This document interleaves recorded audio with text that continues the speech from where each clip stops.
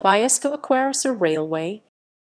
The Biasca Railway, Italian, Ferrovia Biasca, BA, was a Swiss meter-gauge railway that linked the towns of Biasca and Acquarossa in the canton of Ticino.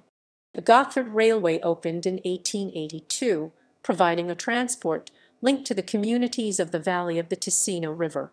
In order to provide a link to the communities of the Valle di Blenio, the Biasca Railway was opened in 1911.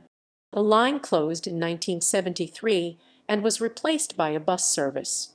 The line was 13.8 kilometers, 8.6 miles long, and was electrified at 1200 VDC using overhead lines. It commenced from the square in front of Biasca station, had 14 stops, a maximum gradient of 3.5% and a minimum radius of 133 meters 436 ft.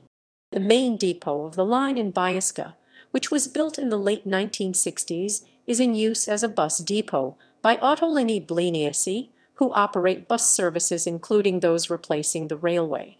The line's Acquarossa terminus is also used by the same company.